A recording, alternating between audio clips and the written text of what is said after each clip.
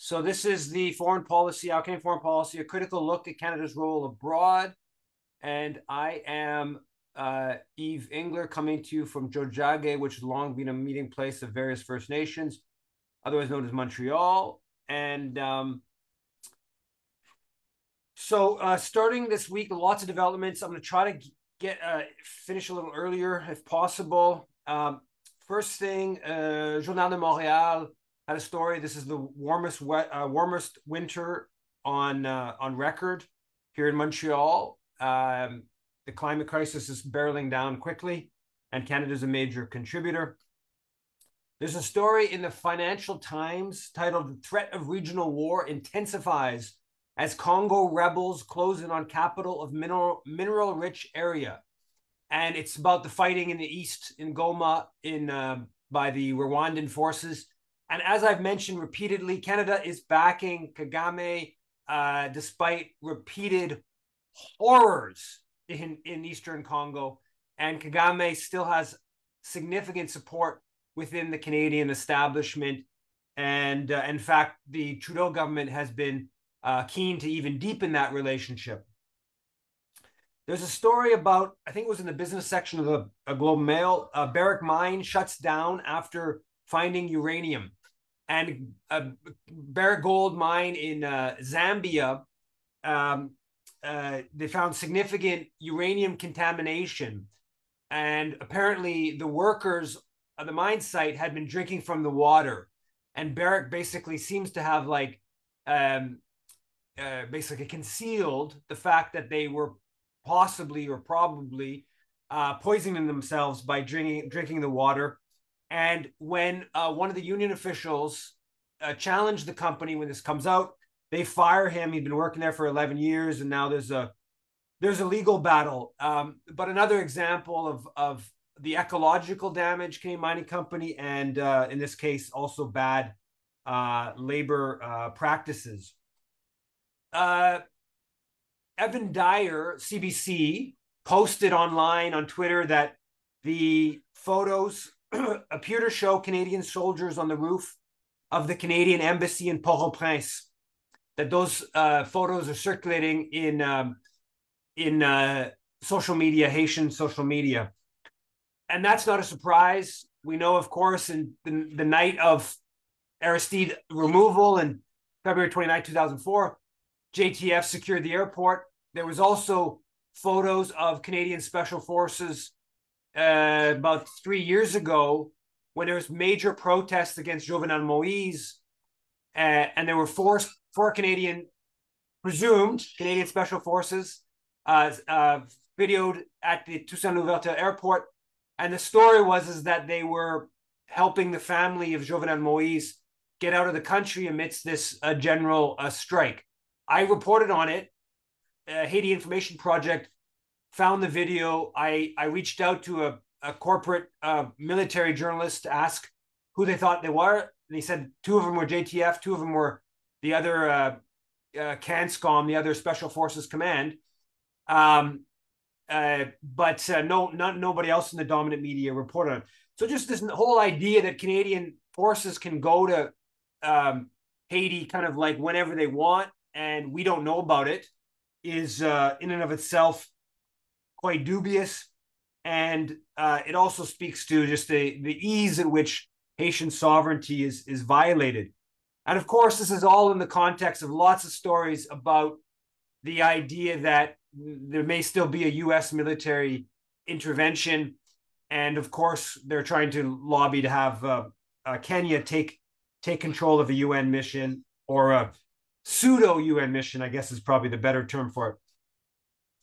On Friday, the Globe had a piece about the 10th Canadian that's confirmed killed in Ukraine. And the story was pretty interesting. There's a bunch of details and they were interesting.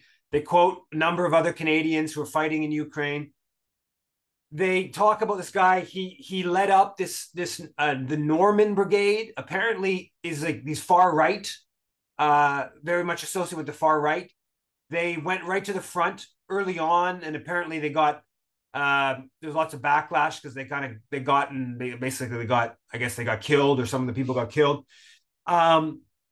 So the story goes into some of these details. It talks about how, the Russians use this unit for their propaganda purposes because they're associated with the far right.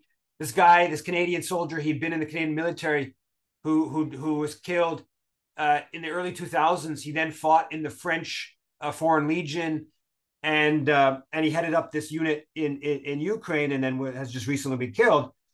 That this guy that the Russians really sort of used as a sign of the mercenaries and far right.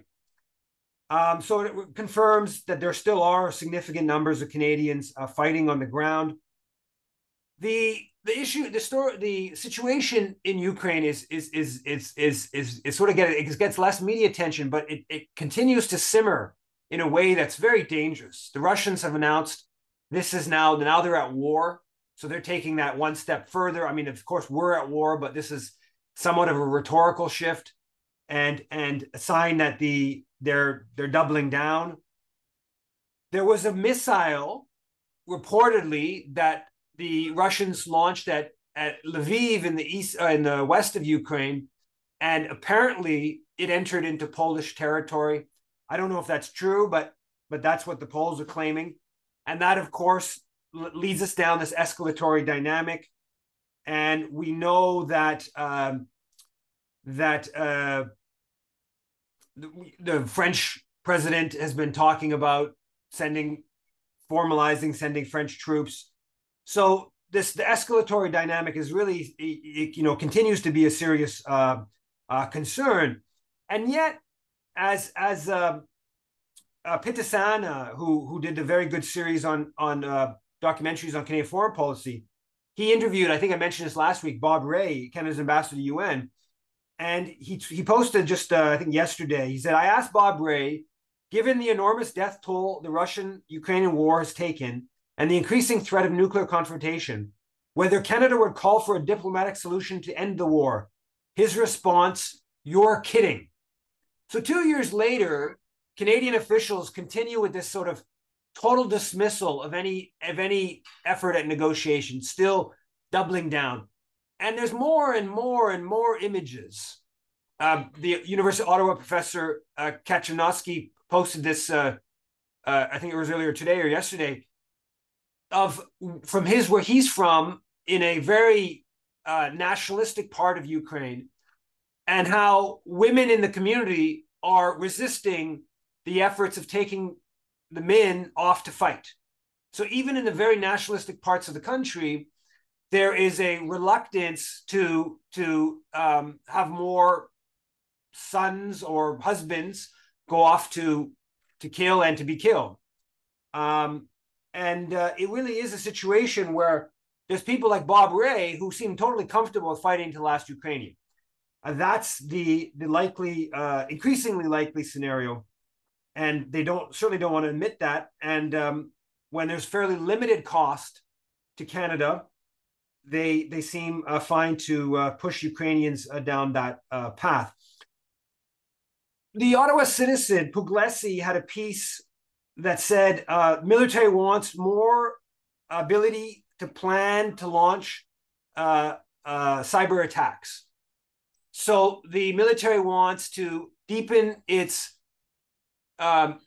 latitude to participate with the communication security establishment in offensive cyber attacks, not just defensive. Right now, the new legislation, they have ability to engage in offensive cyber attacks with the okay of the defense minister, I believe it is.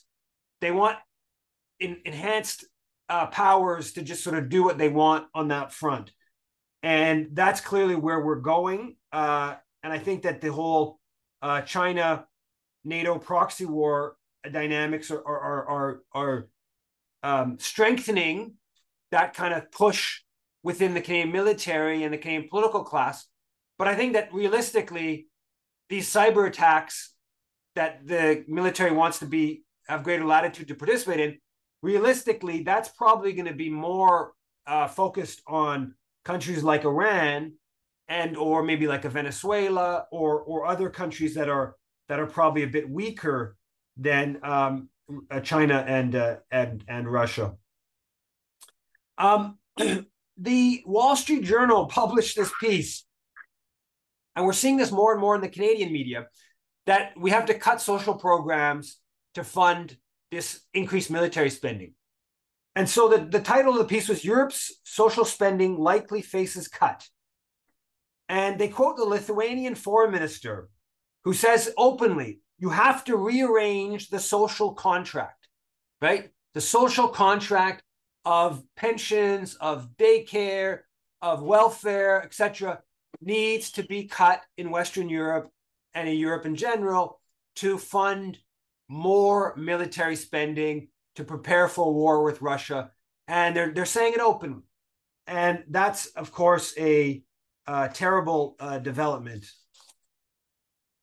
On the China file, the Wall Street Journal published a piece saying that Huawei spotlights the limits of U.S. power, and basically saying that the big effort of the U.S., Canada, to kibosh Huawei's rise was successful, but only partially, and that Huawei has been able to reboot itself, figure out selling in international markets, displacing Apple with a new phone in the Chinese market. Apparently it's very cutting edge, and so the Americans have succeeded at one level, but in fact the company's basically been able to plow through and have some success. So that's kind of an interesting, I think, has a quite significant geopolitical questions to it. The Toronto Star, I was in Ottawa, so I had the opportunity at the Ottawa Library on Thursday to read some back issues of the Toronto Star, and they published a piece titled "Protect Data from Chinese."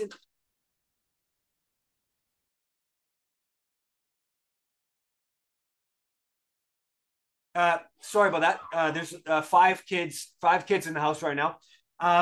And so the story titled "Protect Data from Chinese Influence," and it was Charles Burton from the Macdonald-Laurier Institute. Again, this is the Toronto Star, the most left-wing, liberal, whatever newspaper in the country, English language newspaper in the country. It says, quote, "When Chinese investors acquire foreign companies, they're opening a door for spying.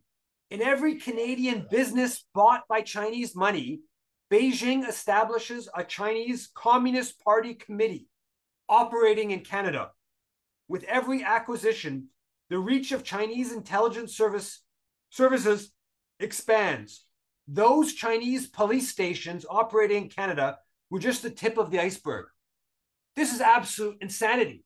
So every time a Chinese company buys a Canadian company, it establishes a Chinese Communist Party committee in Canada, operating in Canada. I mean, this is the level of like, right out of the McCarthyite time. And this is what's being published on the op-ed page of the Toronto Star in the China threat.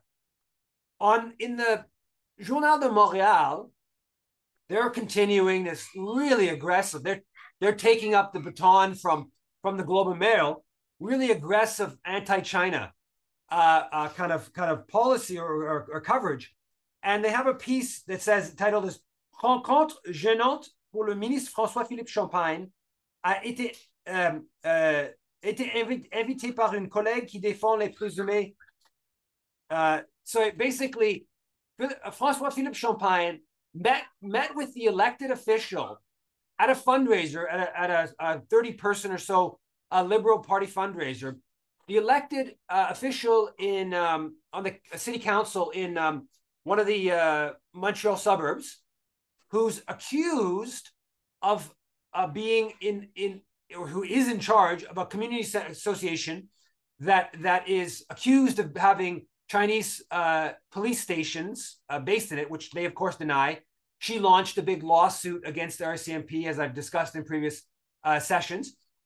This person was invited or came, I'm not totally clear, to this event where the industry minister was participating.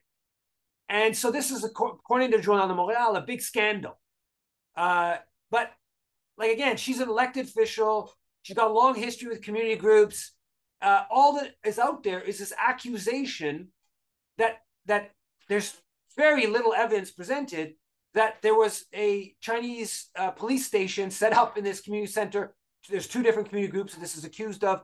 One of the which is I know somebody who was the former head of it, and it seems very dubious to me. But according to Journal de Montréal, it's a big scandal. They have a couple articles about it. They quote this official saying it's unbelievable that this is basically that the MP that invited I guess the minister and invited this Chinese Canadian who's accused of leading a community association. She's an elected official leading a community association that Chinese police stations. They're saying that this is like an intervention in the police investigation. Anyways, so it's quite the scandal. Now, the Globe published a couple pieces about the Winnipeg scientists at this lab with cutting edge Canadian sort of biosecurity type lab. And that has obviously been playing out a lot. And they're saying these two scientists have connections in China. Well, they're from China. One actually grew up, only came to Canada not that long ago. They're saying they have connections with officials of the Chinese government, officials that have either part of or tied to the Chinese military. Big long stories in the Globe. I think it was Monday, Tuesday and Wednesday or whatever, Monday or Tuesday, I forget. Front page, long stories. I read through them. It does seem like there's evidence here that there is this was clearly a connection with China. There was no denying that this person was doing lots of research in China and collaboration with Chinese scientists. The claim is that they went to the Wuhan lab and they didn't report that, and there's sort of like some kind of like nefarious lack of reporting by at least one of the scientists. It's hard to really sort of get a handle on it, how legitimate it is. But they're making this as a huge story, and Parliament is like resitting, or the committee is resitting, I believe, this week when Parliament's not on to investigate this whole question further. And they're saying that now they're now in China, though they've never been charged with anything. They still have houses in Winnipeg, but they're now in China working, and they're working under pseudonyms, and this is considered confirmation of the fact that they're really they're kind of implying spies for China, but then they sort of say, well, not really spies, but maybe sort of just collaborating with some weapon or potential sort of viruses or whatever as weapons, or that kind of stuff. It's real. That domain is real. I've written about it. Canada has a long history of kind of bioweapons and stuff like that. It doesn't get talked about it much, but that is something that we obviously should be taken seriously. But it's not clear to me how legitimate this all is, and how much of it's all part of the China hype. Shifting gears, there was a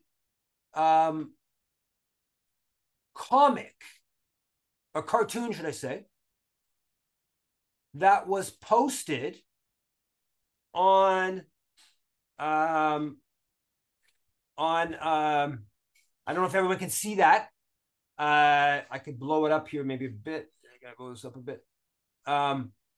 It's a caricature of Netanyahu, and it says it's en route to Rafah, and it's titled Nosfanahu, which is the vampire, I guess Dracula. I forget what he's actually called. Anyways, this comic was published by a very prominent Quebec cartoonist in La Presse. I think it was on Thursday, and immediately the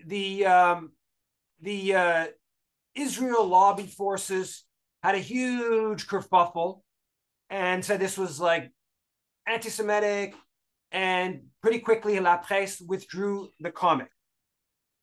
Now, personally, I see no problem with this comic. The idea that Netanyahu can be caricatured as a vampire amidst what is going on in Gaza, I think is totally reasonable. I do not see some reference to a century-old Nazi demonization of Jews. I see the Prime Minister of Israel, who's engaged in bloodletting at a level that is stunning, being caricatured, and I think that this is a big, courageous move of this comic, of our cartoonist, to publish this. And I believe that it's actually deeply anti-Palestinian to make a kerfuffle about this. Now, former Independent Jewish Voices communication lead, Aaron Lakoff, in response to this comic, or after the Israel lobby got a kerfuffle going, he said, quote, "This caricature in La Presse is anti-Semitic. Full stop." Now, he has some like preamble about how the Israel lobby exaggerates claims of anti-Semitism. But this is a legitimate claim, is kind of the preamble. It's a 5-part tweet where he gets into different elements. Now, he says that it's anti-Semitic for 2 reasons. One, that it suggests blood libel. And 2, because Netanyahu's nose is enlarged. And that's playing to a stereotype of Jews. Now, if you look at the Chapeau, I forget his exact name, the Quebec cartoonist, if you look at his other cartoons, everyone has a big nose. I didn't search like deep, but I looked at a number of them. Like Legault has a huge nose. Actually, if anything, Netanyahu's nose is being kind of like under-exaggerated compared to what seems to be his norm. And it's also not in what would be the stereotypical like hook nose kind of anti-Semitic sort of depiction. Okay, so but he says that, and Lakoff references his personal experience of being mocked for having a big nose when he was a kid. When saying that, so you just don't ever have a cartoon. Don't ever have a caricature of a Jewish person with a big nose, is what he says explicitly. Which is essentially, in this case, you're almost saying you can't caricature Jewish figures. That seems pretty extreme to me, but that's his position. And like I said, the blood libel. Now, if you believed that this cartoon was playing to a stereotype around exaggerating Jewish noses, and that in some way it exacerbated a prejudice, like a century-old prejudice of Jews as vampires, kind of like it stoked that. If you believe that, okay, I do not, but let's say you believe that. To me, it would still be outrageous amidst this horror in Gaza to say the damage done to Quebec or Canadian Jews by that again, I reject this depiction, but if you agreed with this depiction of this playing to Jewish stereotypes, that would supersede the value in having a mainstream publication in Canada. Let's be clear. There aren't any cartoonists in the country putting in hardline critical depictions of the Israeli prime minister as he kills and kills and kills. The value, the upside of having that in La Presse far supersedes anybody who has an ounce of internationalism or humanism would understand that far supersedes any possible, again, I don't believe this is going on, but even if you did, spillover onto Quebec or Canadian Jews. So to me, this is absolutely outrageous. Now why this is important is because Independent Jewish Voices immediately retweeted Aaron Lakoff. their former communications lead. They retweet it, and that had the effect. There were many people online basically saying this is anti-Semitic. This is depicting the Israeli prime minister engaged in committing a Holocaust and depicting him rightly. And many people pointed out, and I think correctly, this is being, it's vampires that have the right to be complaining here. This is, to depict Netanyahu as a vampire is really mean to vampires. So independent Jewish Voice is coming out in this way, and had a very damaging impact on how others responded in rejecting, kind of undercut those like pushing back against this whole once again. Now, the Alexandre Boulris, the only NDP MP in Quebec, he tweeted out about how this is the character, I'm translating it quickly, the character in La Presse, now withdrawn, was highly problematic and anti-Semitic. It should never have been published. In this tough times, we need to be not enhancing racial hate, essentially. Then Jagmeet Singh retweeted it. Canadians for Justice and Peace in the Middle East retweeted the Aaron Lakoff thing that IJV retweeted.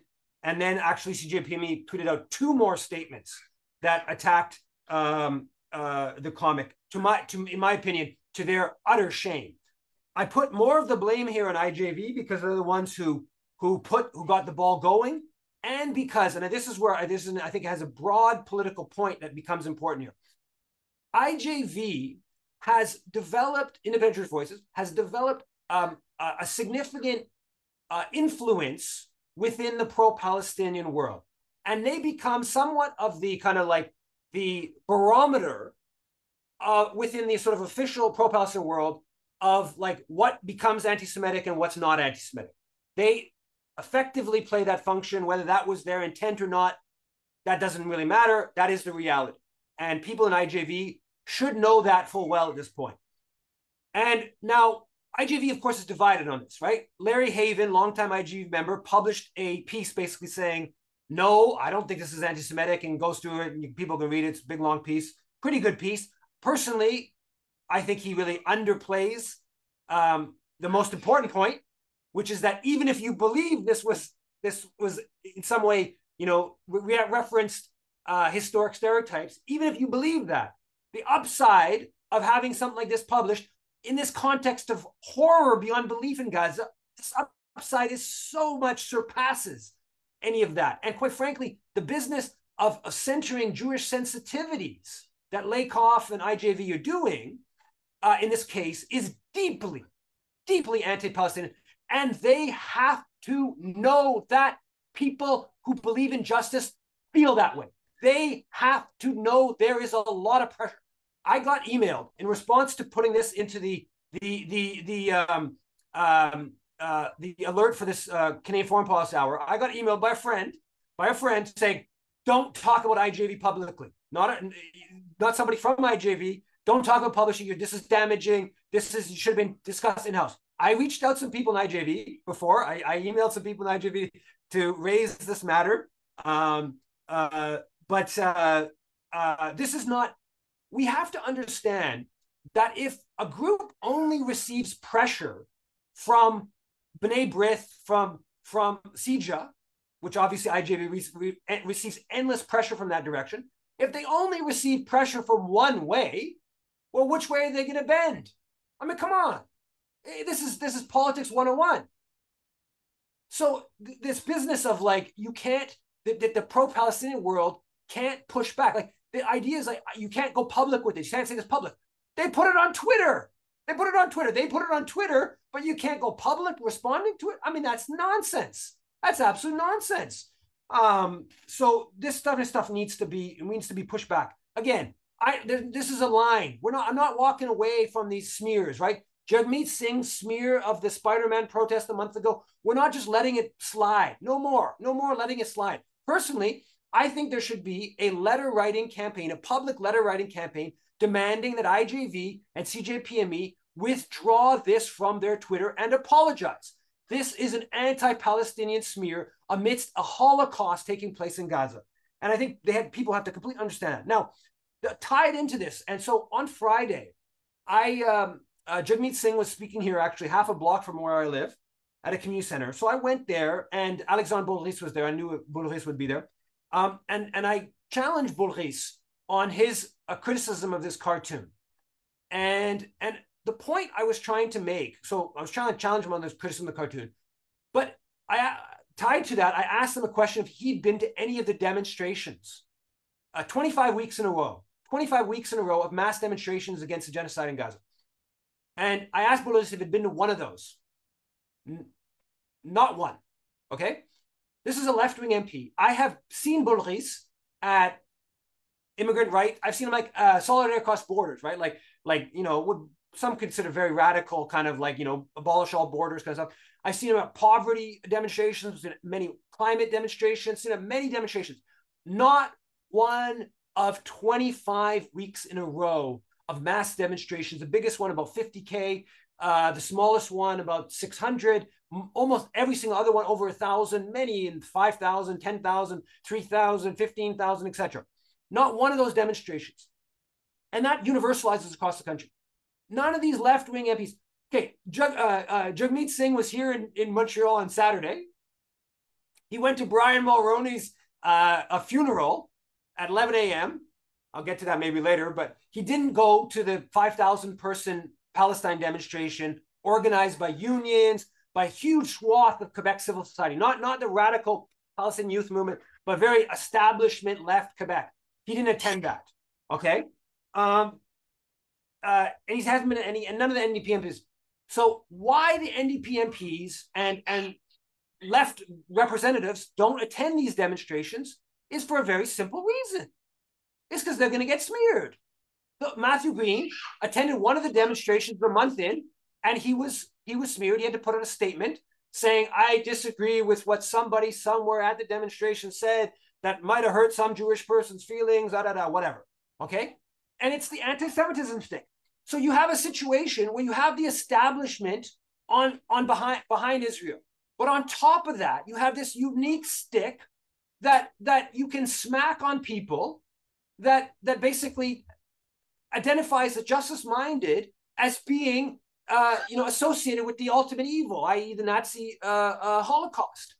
And so when Alexandre Boulris smears a cartoonist, when IJV smears a cartoonist, when Jagmeet Singh smears Spider-Man for Palestine demo a month ago, where a guy stands up with a Palestinian flag on a hospital that 100 years ago had some association with, has a Jewish association, this all contributes to why people in positions of authority and influence do not show up at the demonstrations, why cartoonists don't want to take on the issue. And it's this whole cycle of our self-marginalization. And here you have IJV and CJPME reinforcing that marginalization of the Palestine solidarity world that they themselves say they are, central to.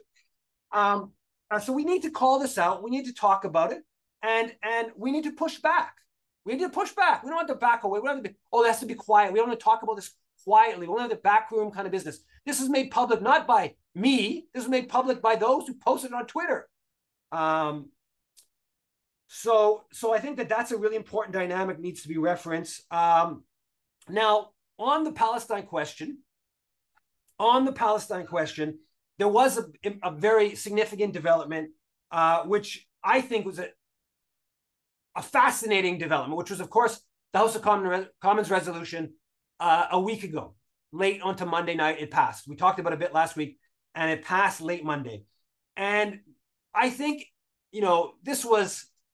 the resolution was way too small from the NDP, and it was drastically watered down. So it was something that wasn't that good, watered down to something that was even worse. But having said all of that, I think it's a step forward. Things like Palestine recognition were dropped, which I think is obviously a bad thing, even if that gets into some interesting discussions on that question. The arms thing was watered down. Okay, the language, it was much stronger language, and the Liberals were able to water that language down. And that's clearly like on purpose, right? The liberals are playing like a totally dirty game with denying how many weapon sales and the language and legalistic this and that, whatever. People are calling for an arms embargo on permits, and they're saying, well, no new permits, right? They apparently have 315, according to Maple, they have 315 active permits for arms exports to Israel. So of course, no new permits has quite significant implication versus just no permits. So that's relevant. Then there's also Brent Patterson has a good piece in a PBI. I'm totally forgetting the name of the group right now. About the Colt Canadian. It's titled "Could Canadian-made Colt M4 and M18 MK18 assault rifles be exported for Israeli civilian security squads?" And it basically saying that they bypass it through the U.S. Okay, so the arms exports will go through U.S. Now, Stop War has a good graphic that kind of helps get our head around like what this whole arms permit business is and like what a real arms embargo is. So they say it's titled "Steps to Enact a Full Arms Embargo." And first one is commit to stop approvals of military export permits to Israel. And that's what was won in that motion, House of Commons. But then they list a couple other things. Publish a policy update suspending all new export permits to Israel on Global Affairs Canada website. That has yet to be done. Stop the transfer of arms that were already approved for export to Israel. That, of course, hasn't been done, and it's unclear what they're going to do with some of the outstanding permits. Close the loopholes by banning weapons going to Israel via the U.S. Okay, make the arms embargo two ways by stopping the purchase of weapons from Israel. So the Canadian military purchasing weapons from Israeli companies, or I guess even Israeli military. So that's what we need to be pushing for. And again, a two-way arms embargo, I mean, that's really important, and I think something we should be campaigning hard on. But that's just one piece of a much bigger pie that we need to be pushing towards in terms of ending Canadian complicity in Israel's genocide. And one thing in that, I'm just going to maybe a little parentheses about the MPs not showing up at demonstrations. That's one of the things we need to start talking about. These NDP MPs who are wearing keffiyehs in the House of Commons, good, I support that. Who are, some of them like Matthew Green, Boulris, Leah Gazan, Nikki Ashton. I believe they generally want to push the dial on this. This is real. It's not just it's not just going through the motions. This is, generally held belief. They got to be going to demonstrations. Why? Why wouldn't they be going to demonstrations? What is so odious about those opposing a Holocaust in Gaza that you can't associate with those actually taking to the street? Bearing -10 weather in Montreal to hit the streets. What's so odious about those people who are doing that? So that's one thing. That's in terms of pushing the dial. NDP MPs should be feeling pressure to get out onto the street if they actually oppose genocide. Now, back to the whole resolution in the House of Commons that was passed. There are some other things that were good in it. So, for instance, the UNRWA funding, which they suspended and then reinstated, that's secured. So that is a step forward. It's not talked about much. That is a step forward. The question of the ICJ and the ICC, International Court of Justice, International Criminal Court, that's also a step forward. There's a CBC article. It could be nothing. It's just like it just says we support ICJ and ICC around Israel. Now, that actually goes quite against the Trudeau government's policy. The Trudeau government's been pressuring the ICC not to investigate Israel. The Trudeau government's been pressuring the ICJ, not just around South Africa, but in the other case around the legality of the settlements and states' responsibility towards settlement products and the like. So that actually is a step in the right direction as well. Now, there's some business about sanctioning settlers in that motion. But as the Toronto Star pointed out a couple of days ago, nearly 2 months after Trudeau and Joly said Canada was sanctioned, quote, extremist Israeli settlers in the West Bank, the federal government has yet to provide answers on how or when it plans to do so. So again, they're playing this game. They announce these things that sound sort of good, and they do everything they can not to actually implement it. We see that with the arms very clearly. We see that with the settler sanctions. we probably see that with the ICJ and the ICC. That's their plan. It's on paper, but they don't really take it seriously. But I still think if you look at the whole picture, the motion in the House of Commons, and it was apparently first ever debate, opposition day debating the Palestine resolution, Palestine motion, should I say. So that in of itself is interesting. And then the mobilization that basically prodded the NDP to take it more seriously and got some liberal MPs to waver. Like it looked like there was actually going to be like potentially as many as 50 liberal MPs that were going to actually support the NDP resolution. That sort of led to a kind of a rattling of the whole media political sphere, which I think was good. One of the fallouts of this whole motion that's just beyond belief, like, is that the level of concern about Anthony Housefather, right? This uber Jewish supremacist liberal MP here in Montreal, Anthony Housefather immediately says he's talking about quitting the Liberal Party, and the front page of the Gazette is Housefather is down but not out. CBC, these long stories about how Anthony Housefather, what's Anthony Housefather going to do? Oh, he's been betrayed by the Liberal Party. Oh, Anthony Housefather, it's so hard to be Anthony Housefather. He doesn't know if he still has a home in the Liberal Party. It's disgusting. I mean, it's just disgusting. It's just the other side to what IJV does with the centering of Jewish sensitivity. I mean, there is a Holocaust taking place in Gaza, and we're concerned about Anthony Housefather's feelings about whether he's going to run as an independent or as a liberal MP or as a conservative. It's just beyond disgusting. And this is where the political ethos is in this country at this time. Thomas Walkom, who's like one of the most left-wing columnists in a Canadian newspaper, Toronto Star, he has this piece about criticizing that the motion didn't, it's titled, Canada should have recognized Palestine as a state. So that's what the Liberals watered down, not recognizing Palestine as a state. That was the Liberals' number one thing to water down in the motion. In his piece, which, I obviously agree with the broad ethos of what he's saying, he's criticizing the government, should be getting harder on Israel, whatever. He says, quote, "This is ironic, given Canada's history in the region. For it was Canada's Lester Pearson who first gave voice in 1947 to what has become the UN orthodoxy, that of the two-state solution." So here he is mythologizing Lester Pearson.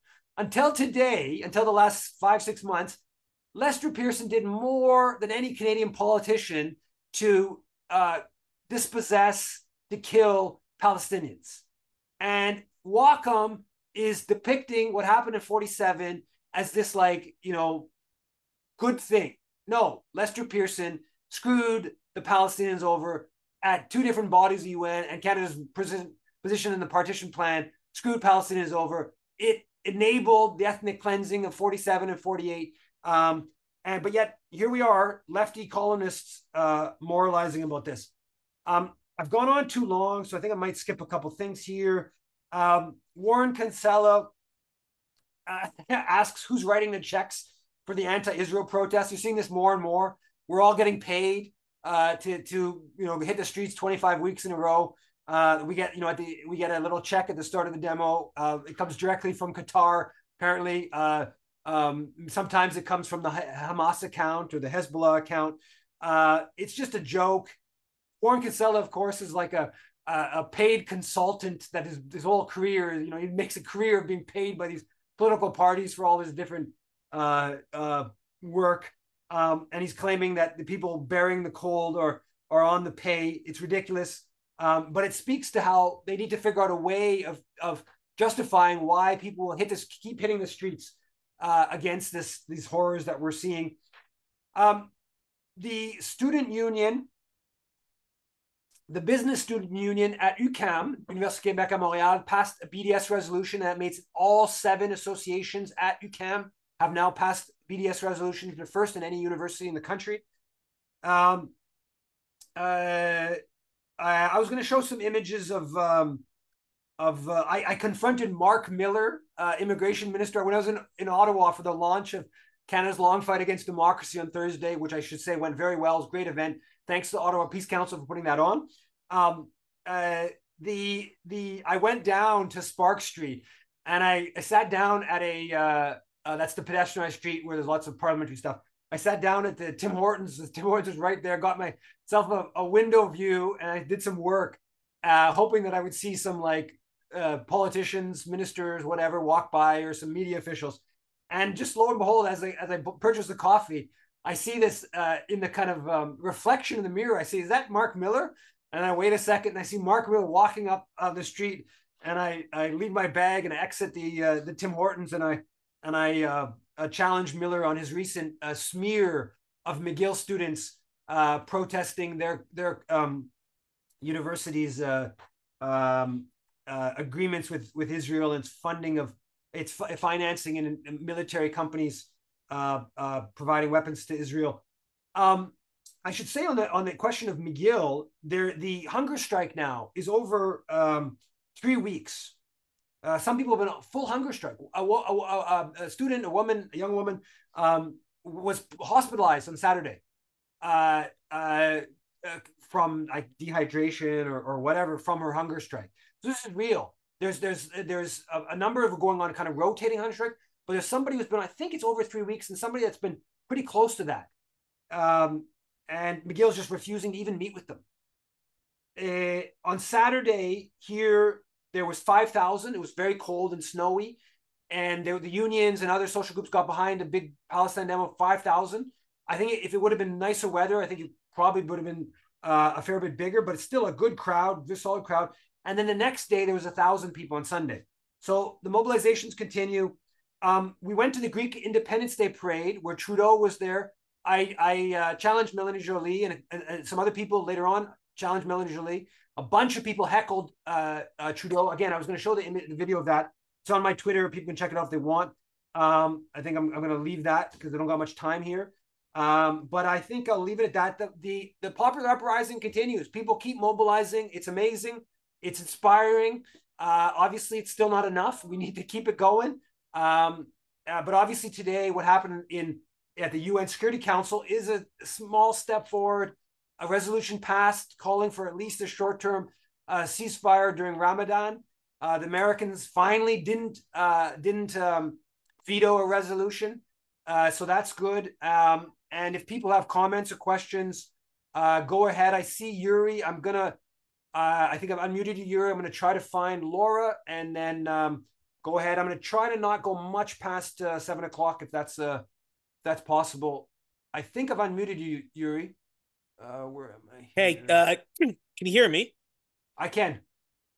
Okay, perfect. Sorry, I don't have my mic, so I hope everyone can hear me. But I just wanted to say, oh my gosh, like I don't know, like I completely agree with you, and I feel your anger. I don't get why the left and why even some of the best of the left do these bizarre own goals when it comes to all things Israel Palestine. I mean, I mean this fake outrage over a satire on Netanyahu.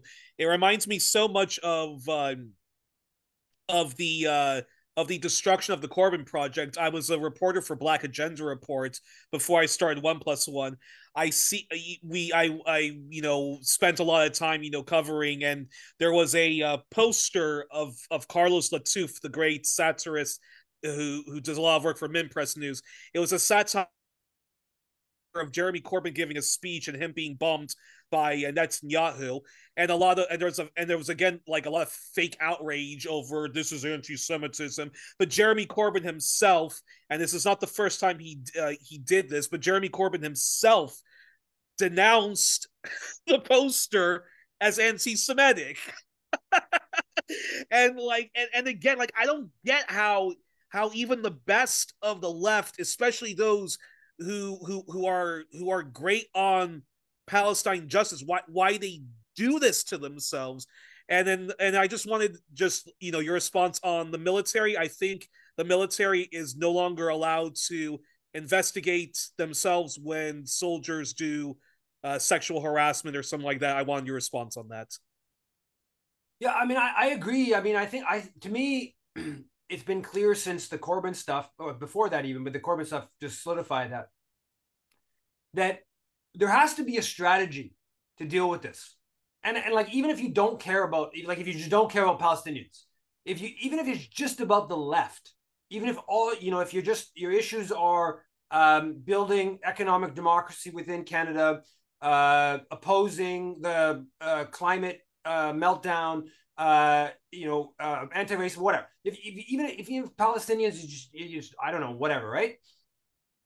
This is going to defeat us if we don't have a strategy, the left collectively, to respond to this stuff. This is because they made it absolutely crystal clear that in the U.S., AIPAC's not just going against pro-Palestinian Congress people. They're trying to sabotage anybody who's viewed as like a left wing. They're trying to primary, should I say, anyone who's viewed as a left wing Democrat, just because they know that the left wing Democrats, they tend to get associated with the squad, who kind of ends up being kind of pro-Palestinian, just kind of gets pushed in that direction. So they want to kibosh any effort at like the left in general. So, I mean, to me, we're way past that. And someone like Aaron Lakoff and the IJV people, there's no room for like, oh, we made a mistake, we didn't understand. This isn't new. Also, we should be clear. Like, I personally, when the event in Ottawa that the Palestinian Youth Movement organized, they asked me to speak at, that the University of Ottawa ended up shutting down, that took place a bit later. I said people in IJV tried to get me knocked off. Right? People in IG went to the PYM and said, don't dare have the International League of People struggles and the PYM event. They went to them and said, don't have Eve speak. Right? This is amidst this horror. And there's like, people are focusing on this. This has gone way too far. There has to be pushback. Enough of this stuff, right? Like they're literally, I mean, what does the threshold have to be? Like, what has to happen to Palestinians before you just say, even if I view this as, even if this scares me, even if it just scares me as a Canadian Jew, this depiction in a La Presse cartoon, even if this scares me, that this is going to like unleash something, something far worse is being unleashed right now. I mean, come on, right? Like, there has to be some perspective on this stuff. And clearly there's just but it can't be talked about, right? And no one wants to talk about this stuff, and so it's all like kind of left under like this blanket of, and like I said, Larry Haven has this good piece pushing back against it, but again, he doesn't mention what I consider the main, like the most important point, is that even if you do think this cartoon plays to some anti-Jewish stereotypes, even if you believe that and he reinforces that, you believe that supersedes getting into a corporate outlet a pushback against the horrors in Gaza. I mean, that has, at some point, you have to decide that that's the calculation. And to me, anybody who's a little bit pro-Palestinian, it doesn't even come close to reaching that threshold. In terms of the military business, I don't know exactly what's happened on that. About them, the investigation stuff. I don't buy. I think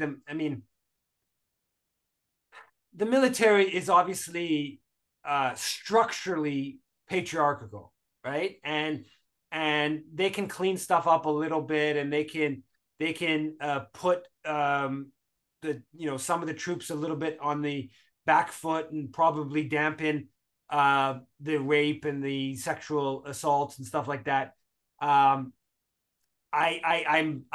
skeptical that we're talking about something that's going to be that significant.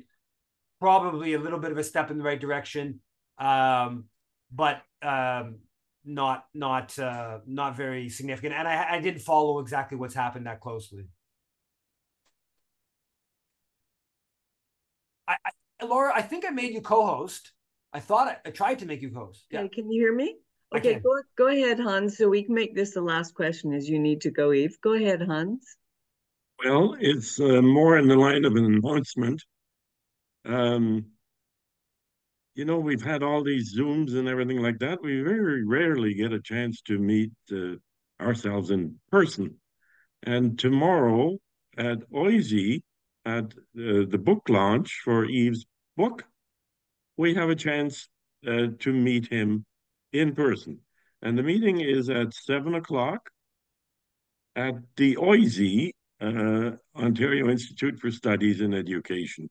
It's a very easily accessed location at the St. George subway.